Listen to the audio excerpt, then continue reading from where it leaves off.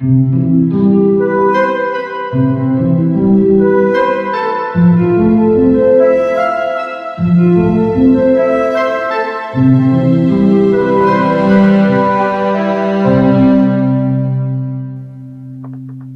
greetings and welcome back to Baraton TV Bible Quarterly Lesson Study. We are glad that you could join us. We would definitely like to encourage you to get a copy to make your study easier at your nearest Adventist book center, or visit absg.adventist.org absg.adventist.org and get yourself your favorite edition. Last week we talked about Jesus Christ died for us on the cross, but this week we are talking about something amazing about his victory over death. Joining me is Hobson Mokaya to my right and Alvin Abuga to my left. But before we begin our study today, may Alvin open the study with a word of prayer. Okay, we are praying. Our God and our Father in heaven, thank you so much for guiding us. Thank you so much for protecting us and allowing us once again to come here and study from your word. We pray that even as we dig deep into your word, that you may simplify these words, that they may give us wisdom, that you may even prepare us and give us hope for our salvation. Be with us to the end. It is my prayer in Christ's holy name. Amen. Amen. Our verse for today is from Revelation chapter 1 verse 17 and 18, which says, "When I saw him, I fell down at his feet like a dead man. He put his right hand on me and said, 'Do not be afraid. I am the first and the last. I am the one who lives. I was dead, but look, I am alive forever and ever, and I hold the keys to death and to the place of the dead.'" As important as is the cross and the death of Jesus Christ to Christianity, his resurrection is also very vital and important as well. It is important to the point that Paul says in 1 Corinthians chapter 15 verse 16 to 18 that if the dead do not rise, then Christ is not risen. And if Christ is not risen, your faith is futile. You are still in your sins. Then also those who have fallen asleep in Christ have perished. We will definitely look at this Christian hope more next week, but Paul was trying to emphasize that the resurrection of Jesus is really important, in as much as he says in 1 Corinthians chapter 2 verse 2 that I determined to not know anything among you except Jesus Christ and him crucified. It really does us no good apart from his resurrection.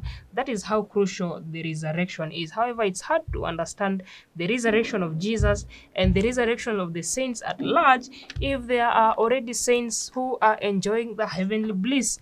I mean, those who have died and we are hearing reports that they are already enjoying the heavenly bliss. It will be hard to understand that. Anyway, this week we'll be looking at Christ's resurrection and all the convincing evidence he gave us to believe that he indeed resurrected. You know, Christ's mission seemed to have failed.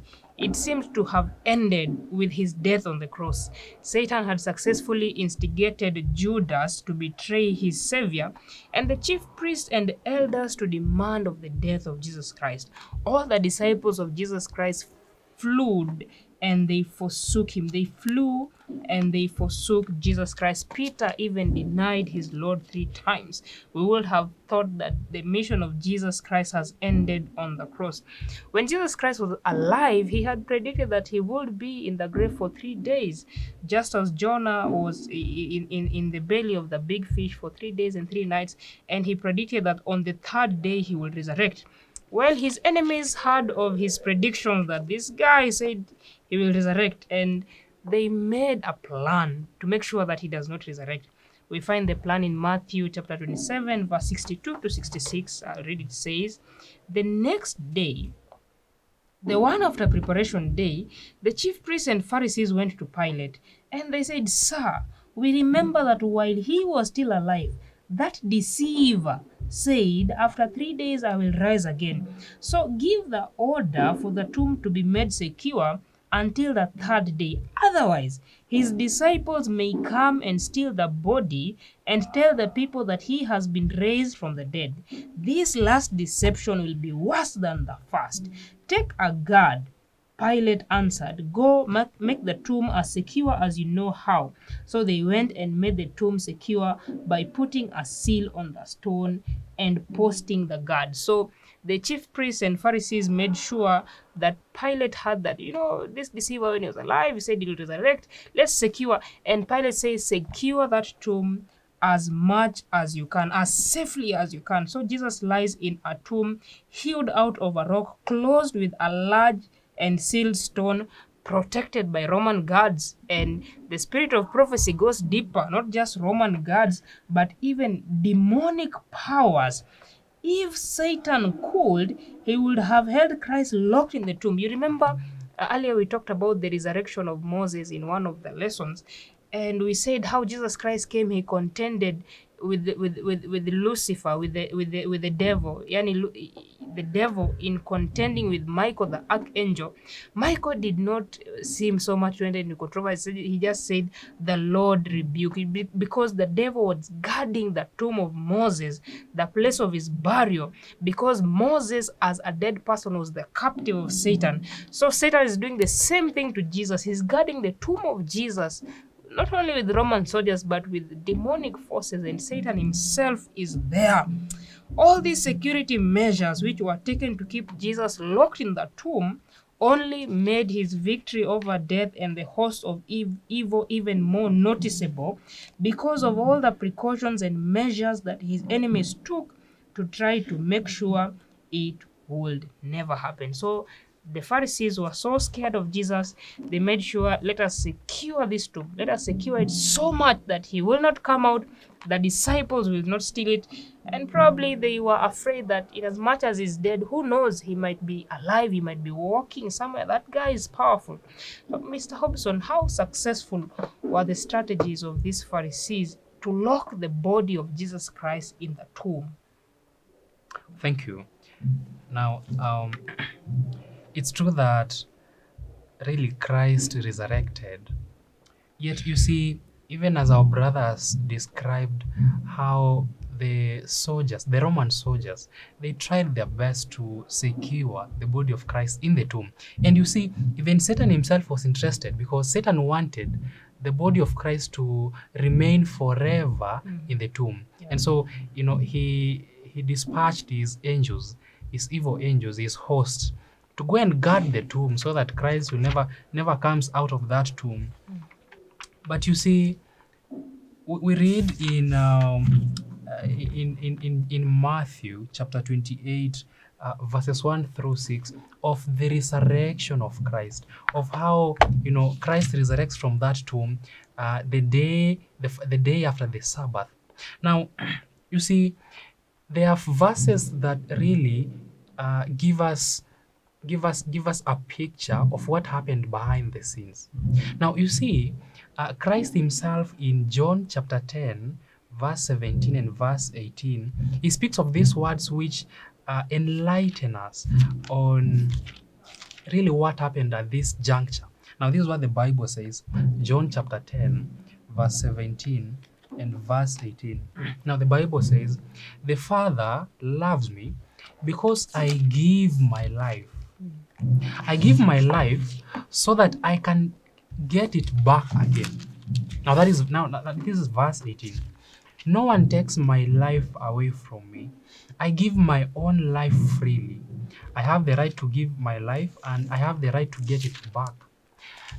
In another version it says, I myself can lay down my life and take it back again. You see, Christ was God and he was human at the same time. He was 100% man, he was 100% God. But do you know that the divinity didn't descend down to the grave? The divinity, it's impossible for God to die. So as much as the humanity of Christ died, the divinity did descend down there. So when Christ says, I have the power to lay down my life and take it back again, oh, he's God, he can do it. Nothing is impossible with God. That is what he always told his disciples. That is what he said back then in Matthew 19, that nothing is impossible with God. Now, even though Satan and the Roman soldiers and the high priest could do all they could do, you know, my brother said that they were told, go do your best. Go do what you do. Go and do what you know best to guard that tomb. But the truth is, they did their best. But the best is, nothing before God. Because before God, He is able to do everything according to His will. And you see, they not only, Christ did not only resurrect, but these people, the Roman soldiers who were guarding the tomb, they saw the very scene. They saw a mighty angel descend from heaven and roll away the stone and sit on the stone. Actually, they even fainted. They could not behold that scene because of the glory that the glory that this angel descended with. They fainted. And when they were giving the report to the high priest were afraid. And the high priest, because they really never wanted this news to break out that Christ has been resurrected, so they said, what we'll do, let's give you some money. Now go and say that the disciples came while you were asleep at night and they took the body of Christ. That is what we want you to go and say. And so they took that sum of money. They went and gave the news that, oh, Christ, it's like when we were asleep, his disciples came and stole his body. So that is why he's not in the grave. Of course, there is an empty tomb, but the way that tomb is empty, it is because they came by night and stole the body of Christ. But we know that Christ, He resurrected. He was God, He was human. There's nothing impossible with God. Again, it's an act of God, as it is written elsewhere in the book of Acts chapter 2 verse 24. But I would love us also to realize that when Christ died, now this is recorded in the book of Matthew chapter 27 from verse 51, that when Christ died, there was something else. Of course, there were this chain of events that took place. This is from verse 51, which says, when Jesus died, the curtain in the temple was torn in two pieces, of course, from top to bottom.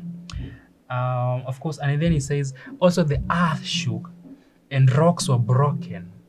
Verse 52, the graves opened and many of God's people who had died were raised from death. They came out of the graves, and after Jesus was raised from death, they went into the holy city, and many people saw them. Now, as first fruits, as trophies, these people, after Christ's resurrection, they ascended with Him to heaven, that He may present them before the heavenly council, before the heavenly intelligences, before the heavenly beings, that these are my fruits. This is what my labors have borne. These are the fruits of my labors. Behold. Now you see, in Christ's ministry, there were a few resurrections that Christ did. Remember Christ bringing back to life the daughter to Jairus, the son of the widow of Nain, Lazarus. But then, even though Christ resurrected these people, they were still subject to death. They died again. Remember, even Lazarus, the Pharisees actually, they plotted again how they could kill him. So it means these people, they were subject to death. But these people who have been raised here in Matthew 27, you see, they've been raised to go to heaven. So they were raised with immortal bodies, glorified. Now, I think this again, kind of gives us a picture what will happen in the last day.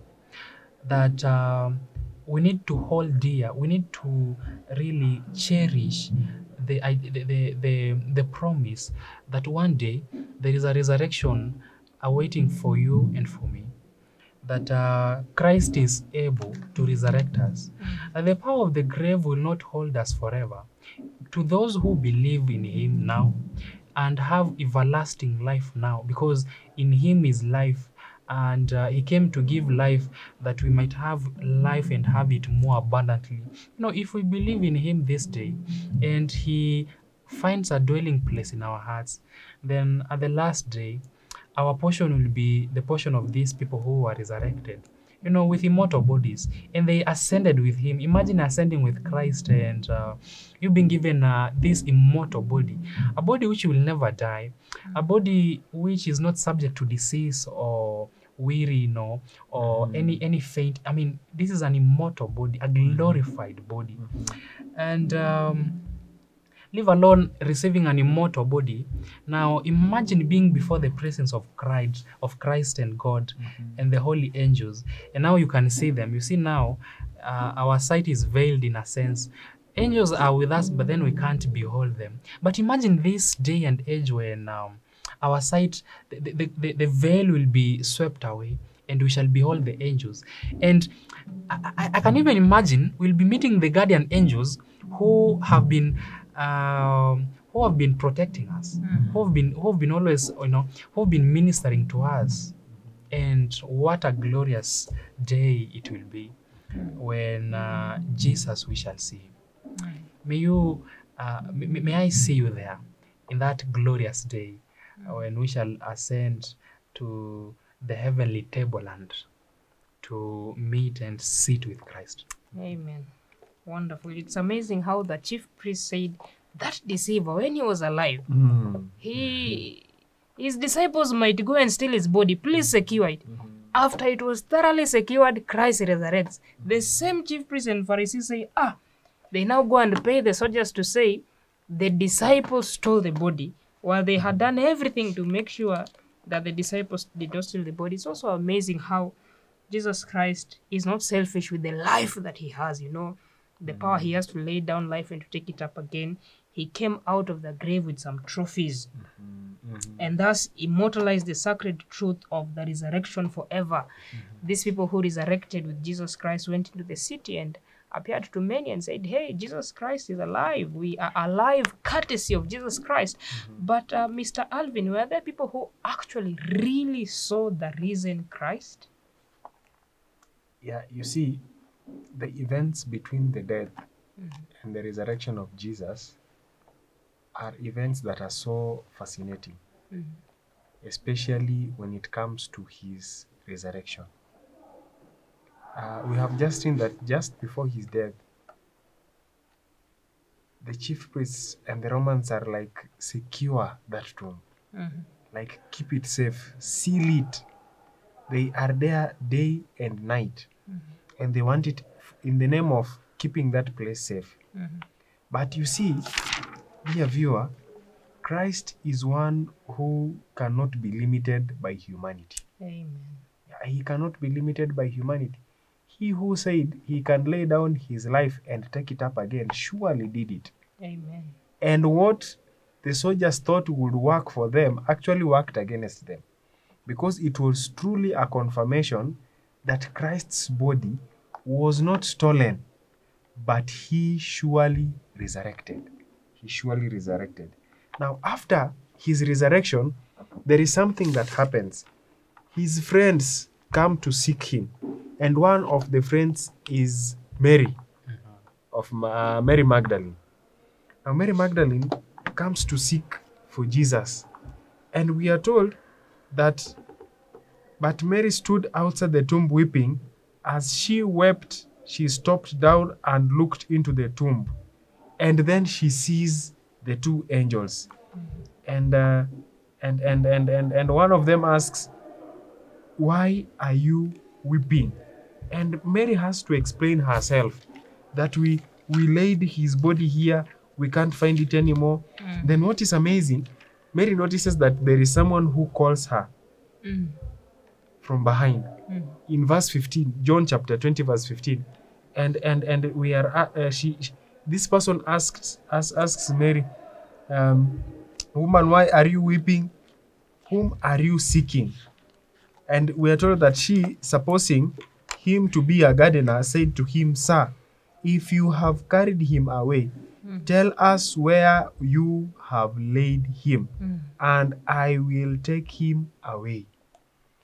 Then later, Mary realizes that, after Jesus now calls her by name, Mary, then she realizes, this is not just any other person. It is Christ himself. It is my friend. My Lord. My Lord. In fact, she identifies him as Rabboni, which means teacher. Which means teacher.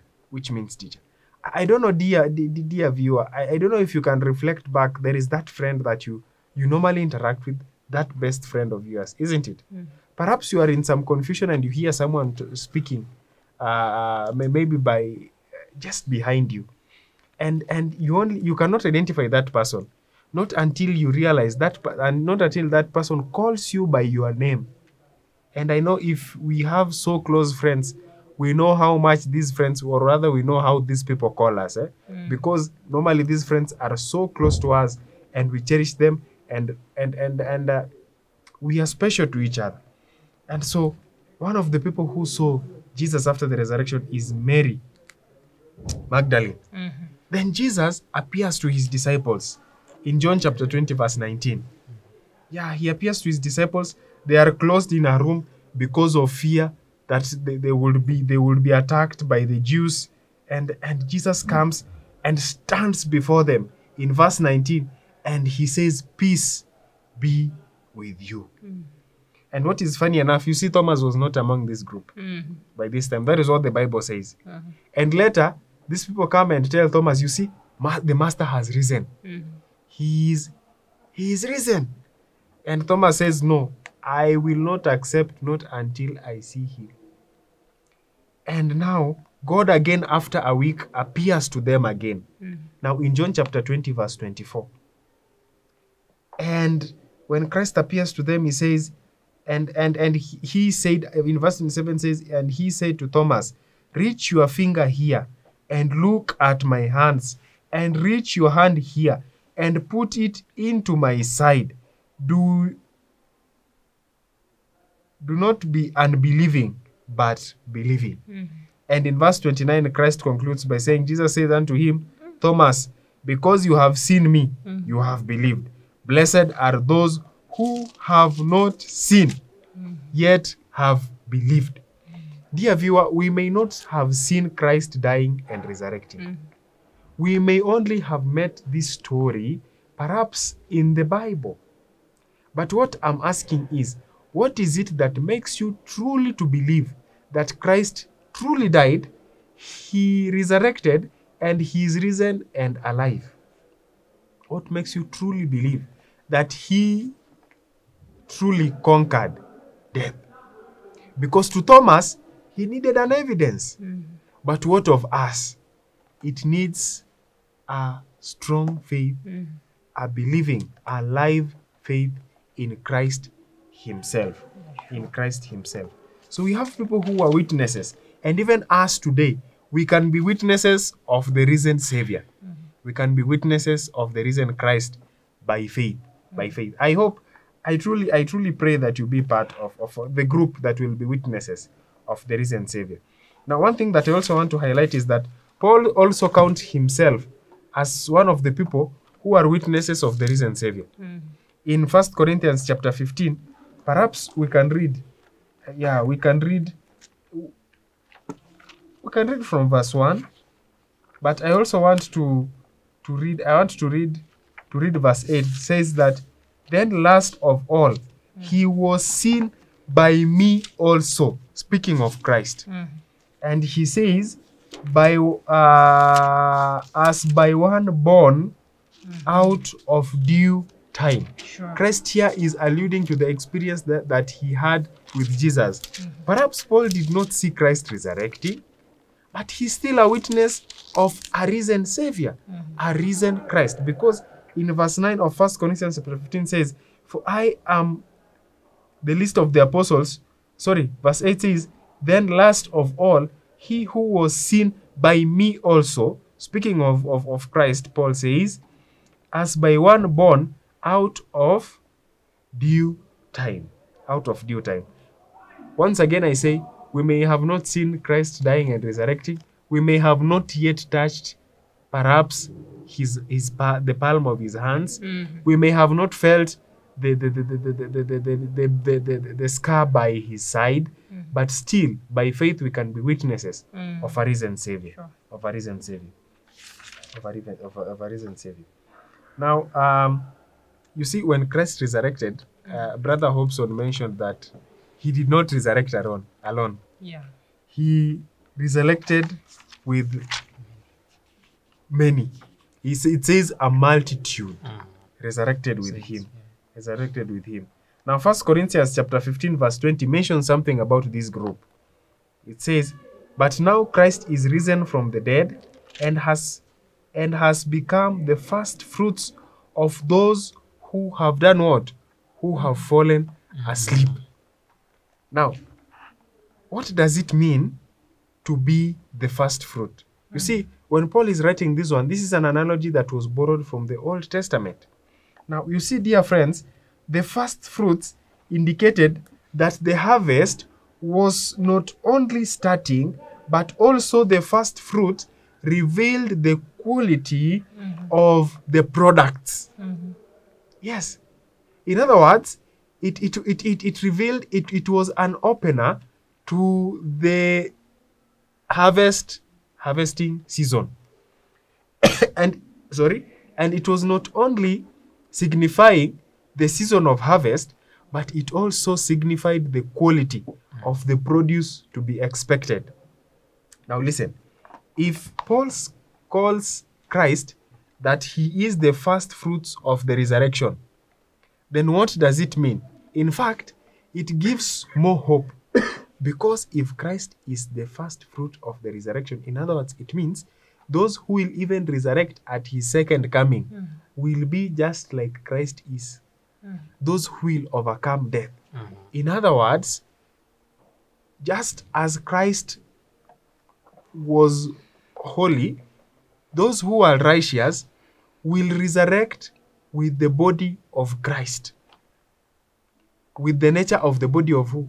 Of Christ. That's why he's the first fruit. In other words, in Christ resurrecting, he gave hope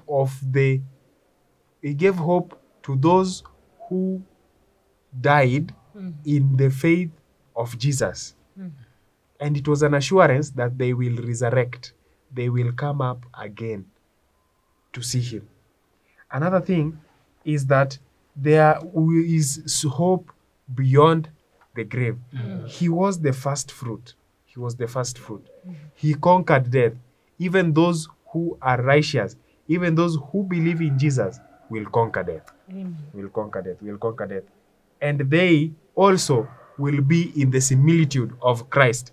Because Christ does not only reveal the starting of the harvest, but he also reveals the quality of the harvest. Dear viewer, if you want to read more about the first fruit, you can read from the book of Deuteronomy, perhaps chapter 26 from verse 1 to 11, and you'll get more to understand more about the first fruits and what it signifies. Amen. Jesus Christ being the first fruit is an assurance for us. He's saying, hey, I am the one who was dead and I am alive even forevermore. I have the keys of death and the grave. Just as I resurrected, you also will resurrect.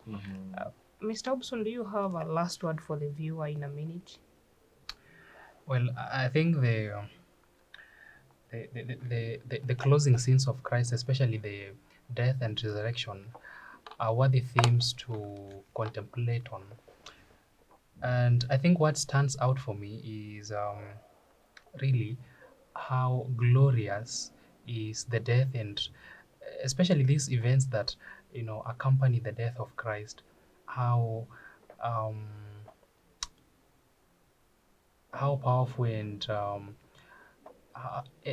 let's say dramatic are the events that the veil of the temple being torn from top to bottom, and people being resurrected. I think that is quite dramatic for us to contemplate upon and behold the power of Christ and believe in him that he is the Messiah. Because I believe all these miracles happened that we who shall read in the ends of the world shall have trust in him that indeed he is the Messiah. He is the one who can save us from the power of sin and from our guilt and from the present sin.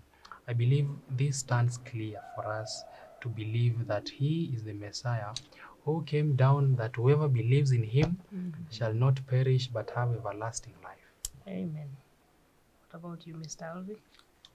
I don't know why I feel so excited in studying the issue of the death and the resurrection of Jesus.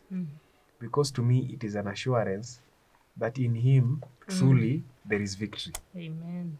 In him truly there is victory. In him there is hope. And it is by clinging to that hope that we become witnesses of the resurrected Savior.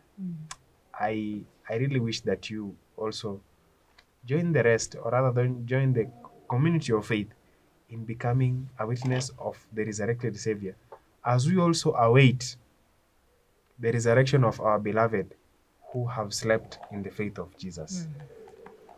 Yeah, sure. In closing, I will read the words from the Desire of Ages, page 787, which says, "The voice that cried from the cross, 'It is finished,' was heard among the dead. It pierced the walls of sepulchres and summoned the sleepers to arise.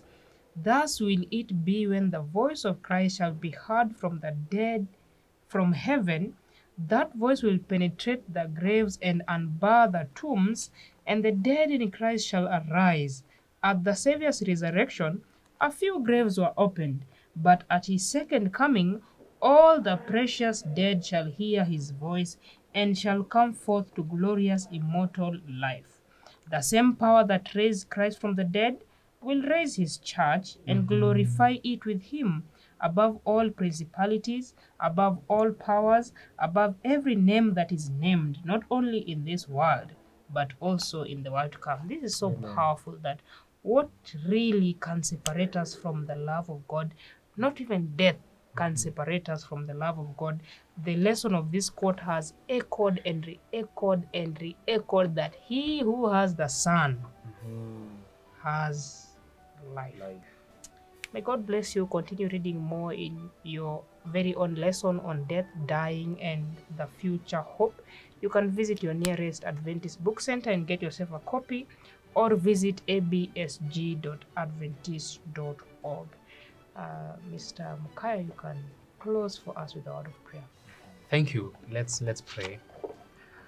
Our loving Father, who art in heaven, we thank you for the blessing of this word, that in Christ we might have hope, that he is our Savior and he is our Redeemer. Oh, may these words find a dwelling place in our hearts. This we pray, trusting and believing in Jesus' name. Amen. Amen. Wonderful. See you next time.